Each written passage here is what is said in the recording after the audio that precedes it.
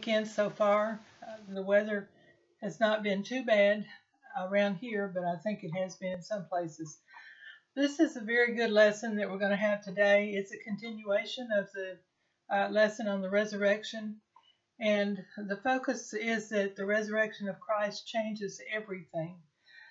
It's going to be taken out of 1 Corinthians 15 again, and I'm going to be reading out of both the King James Version from our Sunday school book and also some from the New Living Translation that I think will make some of these verses a little bit clearer.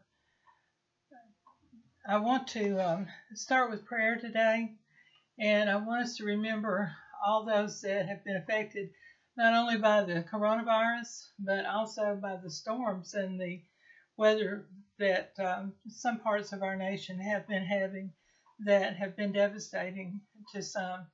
And remember, if you're in a place where you don't know of anyone that's had the coronavirus, or you haven't had any experience with that yet, other than just having to be careful and follow government rules about how to keep safe and keep others safe. And if you're not any of the storm hit areas, it always can be us.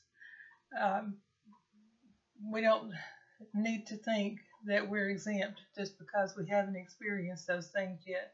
Maybe you've experienced a lot of other tragedies. Maybe you're going through something right now that you're really struggling with. So I'm going to start with prayer, and I'm going to pray for you and for all these things that are going on in our nation and around the world. And then we'll begin the lesson. Dear Heavenly Father, we thank you for today, Lord. We thank you for the joy that you give and the sunshine that you bring, even when it seems like that the weather is bad. We have the sunshine and joy of Jesus in our hearts, Father. And Lord, for those who don't have that, I pray that they will before today is over. Lord, I pray for all of those who are dealing with storm or weather losses and tragedies, Lord, with those that are struggling because of lack of income or jobs, and with those who have health problems, not only the coronavirus, but other health problems. And for those, Lord, who have lost loved ones, I pray for those who are grieving. I pray, Father, for our missionaries around the world and for Christians who are being persecuted. And I pray for our government leaders, not only ours in the United States, but around the world at this critical time, Lord, when there's so much unknown and so much focus has to be on this new disease that we haven't dealt with before, and how to handle it, and how to handle the economy and everything else that's involved with it. But I pray, Father, for us as Christians, that you'll help us keep our trust in you, our focus on you, and know that you care for us and that you will take care of us. But we need to put our faith in you. And Lord, for those who are not saved, I pray that they'll put their faith in you to be saved today. In Jesus' name I pray. Amen. Last week I said, I think probably in closing, that without the cross of Christ, there would be no resurrection. Without the resurrection, there would be no eternal life. Without belief in Jesus Christ, there's no salvation. Neither the cross, nor the blood, nor resurrection will matter if you don't believe. So I pray today that if you don't believe, that you will. If you do, that you'll be encouraged and strengthened by this lesson. It's going to be out of 1 Corinthians 15. The first verses are 20 through 22, but I'm going to read verse 19 first that leads into this, and I'm going to read that out of the New Living Translation. If our hope in Christ is only for this life, we are more to be pitied than anyone in the world. And I think Paul said this in King James, we are of all men most miserable. So if the only thing we have to look forward to as Christians is what's going to happen in this life, we're just fighting a losing cause. But that's not all we have to look forward to. We have eternal life to look forward to. So let's read 1 Corinthians 15, verses 20 through 22. This will be out of the King James Version. And for any who don't have the book, if you have your Bibles, even if you have a different version, if you try to follow along, I think you'll get more out of it. So I'll start reading now. But now is Christ risen from the dead and become the firstfruits of them that slept. For since by man came death, by man came also the resurrection of the dead. For as in Adam all die, even so in Christ shall all be made alive. First, before I get into this, I want to say two things. One, I'm probably going to do this lesson in segments because it's such a good lesson and there's so much in here. I can't do it in the length of time that we've been doing it. And I didn't prepare any music for this lesson today. The second thing I wanted to say, in verse 20 in the King James Version, a lot of times this is misread as a question because of the way the words are placed in the sentence. In the old language and in a lot of foreign languages, the words are not, the verbs and nouns are not placed in the sentence the same way we normally do today. So it starts out and it says, but now is Christ risen from the dead. And that simply means now Christ is risen from the dead. The verb and the noun are transposed there. So be sure that if you read this chapter, this is something that you're going to see more and more in this chapter if you read it. Be sure that you notice the punctuation, because a lot of times there's more than once this is going to be like this, and it's a statement, not a question. There are some questions in the chapter, but be careful. So the first fruits that Paul is talking about is a metaphor based on the Mosaic law that required farmers to bring their first or best crops to the house of the Lord to be dedicated to God. Now God expects the saved to give from the heart and not by the law. This was from the law. And he not only required the first fruits, but he also required a tithe of all that they brought in. So in leading up to this passage, Paul stressed the importance of an actual and historical resurrection. Jesus is the first fruit of the ones who will rise from the dead, those who are saved. Now, everybody is going to be in a resurrection at some time in the future. And in Daniel and in John, it specifies that some will be raised for good and some not. So I want to be in the good bunch. In verse 14, he said, if Christ be not risen, and that if Christ is not risen, then is our preaching vain, then our preaching is vain, and your faith is also vain. In other words, if Christ didn't rise from the dead, nothing we do as Christians, as churches, pastors, evangelists, missionaries, nothing we do makes any difference. Without the resurrection, there's no salvation. Everything would be in vain. So Paul made this statement to respond to some of the Corinthian Christians who did not believe in the resurrection. So even back during the time that the New Testament was written, there were churches and there were Christians already meeting and already established, but already following some false doctrine. That's something we need to be very, very careful about. Please, if you're not sure about something, even if it's in the Bible, sometimes Bible texts are misinterpreted or are misused. So if it doesn't seem right, or if you don't know, find somebody that can help you understand. And read your Bible. Read your Bible, because a lot of times just in reading, one passage will interpret another and you'll understand better. So it said that to give, let me see. He argued that if there is no resurrection, then not even Christ rose from the dead. Paul offered the further conviction that if there were no resurrection, then to proclaim the risen Jesus was to give false testimony about God. It was equivalent to breaking the ninth commandment, which is not to bear false witness or don't lie. So if you're saying that there's not going to be any resurrection, Paul said you may as well be lying, because that means if there's not going to be a resurrection, then Christ didn't rise from the dead. So what good is anything that we do? I'm going to go on.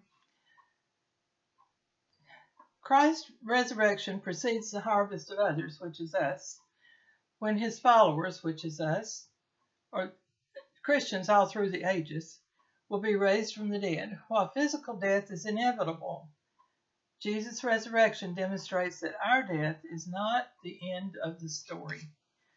So because of Adam's sin, which is what this is referring to partly, because of Adam's sin, all of us are going to die physically, unless Christ comes back and raptures the church first.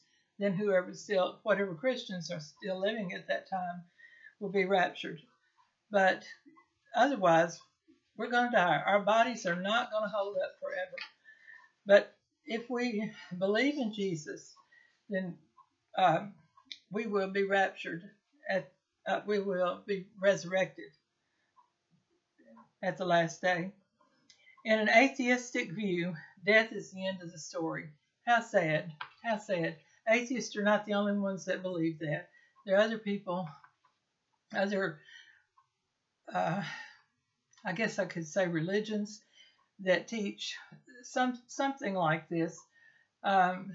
One teaches that good people, or people of their religion that follow the laws of their religion, are going to live in paradise or on earth or in heaven, or however they teach it.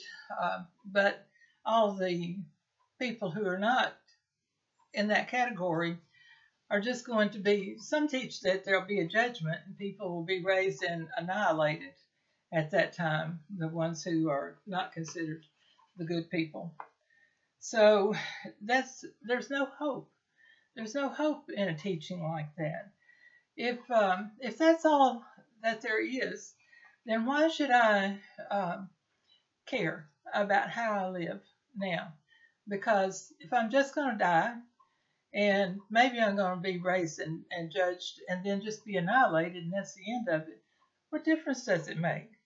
But the difference it makes is that eternal life for Christians is true, and eternal death and damnation and hellfire, eternal, is true for non-Christians, for those who don't believe. Don't ever think that whatever you're doing will just be forgotten after death, because God is just, and He can't allow sin to prevail. So Adam's sin brought death into the world, but what Christ has done means that death isn't how things have to be. Through Christ, we have a way out of this mess of humanity that we made of life and of God's creation.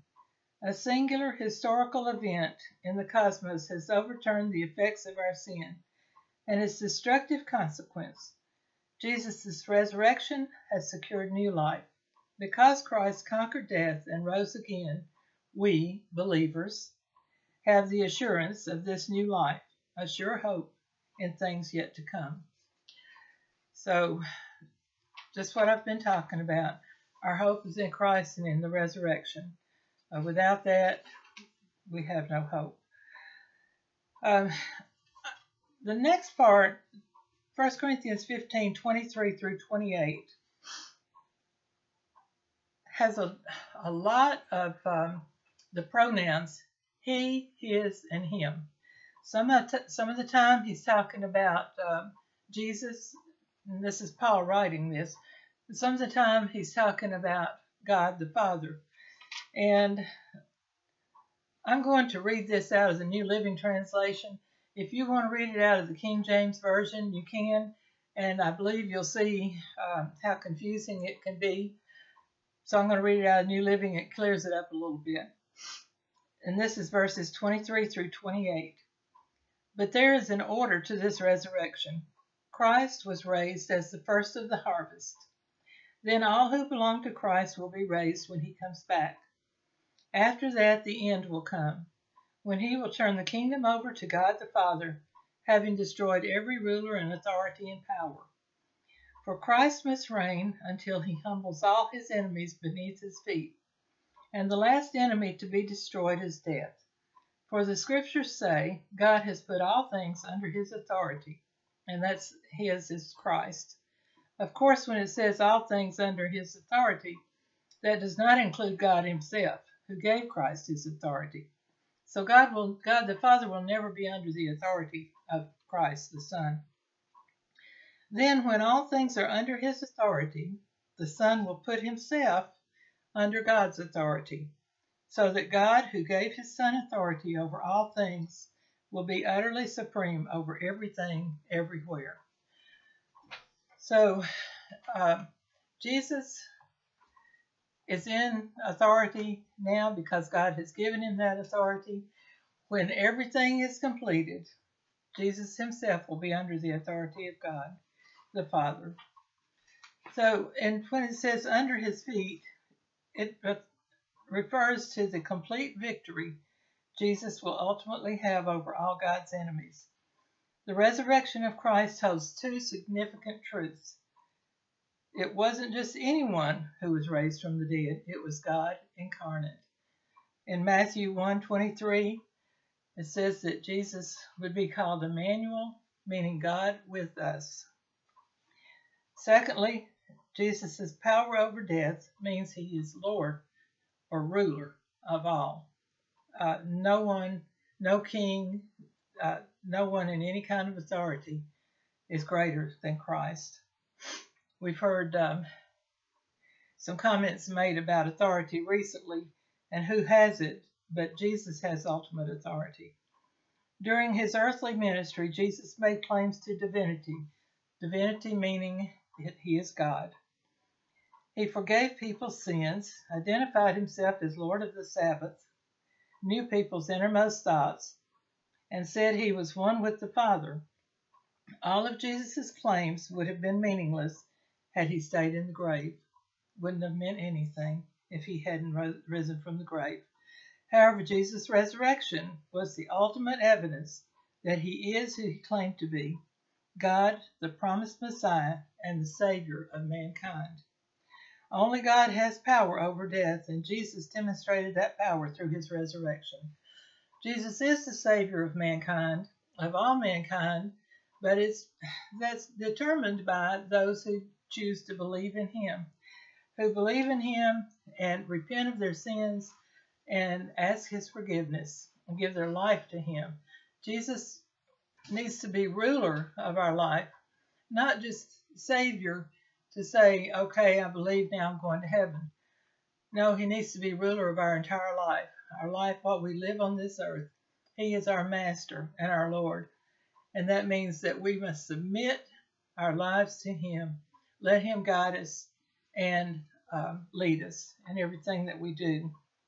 And everything we do, we should try.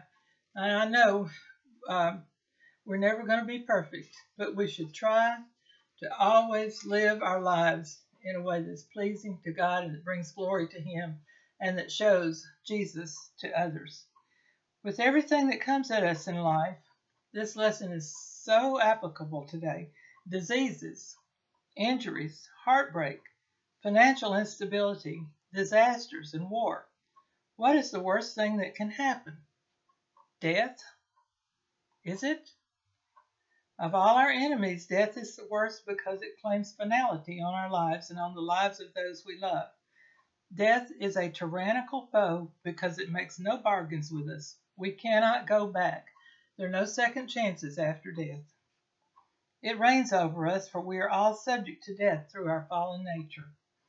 But Jesus changed that.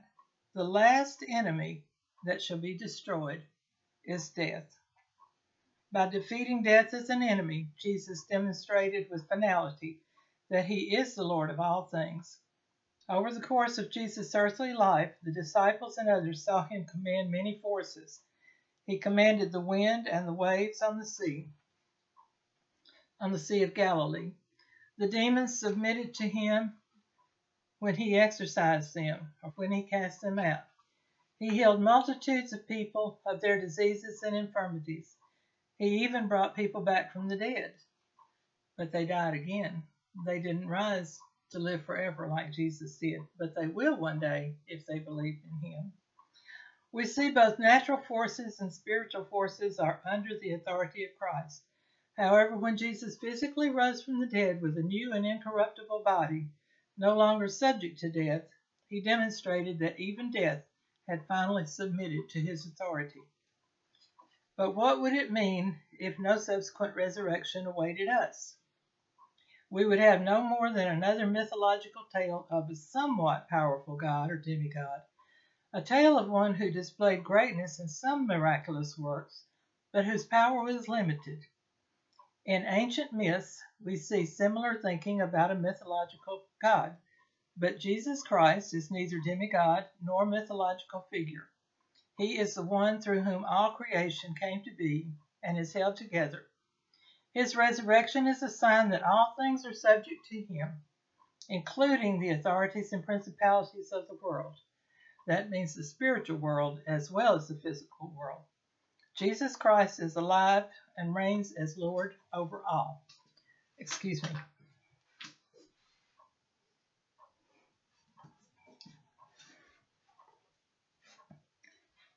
So 1 Corinthians 54 through 58. And I'm going to read 54 out of the New Living Translation. And the others, I think, are pretty well easily explained, self-explainable. Then when our dying bodies have been transformed into bodies that will never die, this scripture will be fulfilled. Death is swallowed up in victory. Now go on with verse 55 through 58. O death, where is thy sting? O grave, where is thy victory? The sting of death is sin, and the strength of sin is the law. But thanks be to God, which giveth us the victory through our Lord Jesus Christ. Therefore, my beloved brethren, be ye steadfast, unmovable, always abounding in the work of the Lord, for as much as ye know that your labor is not in vain in the Lord. Christ indeed rose from the dead. The Christian witness in the resurrection of Jesus is the only historically evidenced reversal of death. Since death is the consequence of sin, Romans 6:23 tells us that, then Jesus' defeat of death also demands a defeat of the power of sin. Jesus didn't just change our end game, he changed the way we live our earthly lives here and now. Sin does not have power over those who have trusted in Jesus for new life. This means we no longer have to succumb to the power of sin. Romans 6:23 says, for the wages of sin is death, but the gift of God is eternal life through Jesus Christ our Lord. So what we earn from our sin is death. But by believing in Jesus, we have the gift, and it's a free gift of eternal life. Christ's resurrection means we do not live our lives in vain. Everything we do matters in this life. Paul said, your labor is not in vain in the Lord. Unfortunately, a host of negative influences still seek to pull us away from the goodness of the one who gives life. The first century Corinthian believers also faced this struggle. Therefore, Paul encouraged the Corinthians, as well as all believers, to live for the things that lead to life. Spreading the truth provides freedom to others. This is the work to which the resurrection calls us, and it will never be a work done in vain. The resurrection of Jesus is a foundational doctrine and truth that transforms all of life. The question is, how will you live out that truth? If you believe in Jesus and you've been saved, you've accepted him as your Savior, then are you living out that truth? If not, would you like to know him and allow him to be Lord and Savior, Master of your life, and give you a life that he controls when we're completely out of control? I think I finished a little sooner than I expected, maybe because I didn't use the music. So we'll pray, and I hope you have a blessed day. And if you need to talk to someone, or if you want to understand more, you need to find scriptures that will help you along your struggle, or just something that you want to read to give you joy. You can contact me or anyone at Beacon Light Baptist Church, especially Pastor Chris Myers or Kathy Myers, his wife. And this is the ladies' Sunday school class. I'm Diana Kinslow. I'm sorry I forgot to state that at the beginning. And it's Beacon Light Baptist Church in St. Charles, Virginia. So I pray and hope that we will all be able to meet in our church buildings and fellowship together very soon. Father, we thank you, Lord, for your word. We thank you for Jesus, who died for our sins and rose again on the third day to guarantee us the resurrection for those of us who believe. Father, I pray for the ones who haven't accepted Christ as Savior yet. I pray that they will, that the Holy Spirit will convict them and deal with them and bring them to salvation, Lord. I just pray that you'll guide each of us throughout this week and help us to realize the joy and the hope that we have in Christ. In Jesus' name I pray. Amen.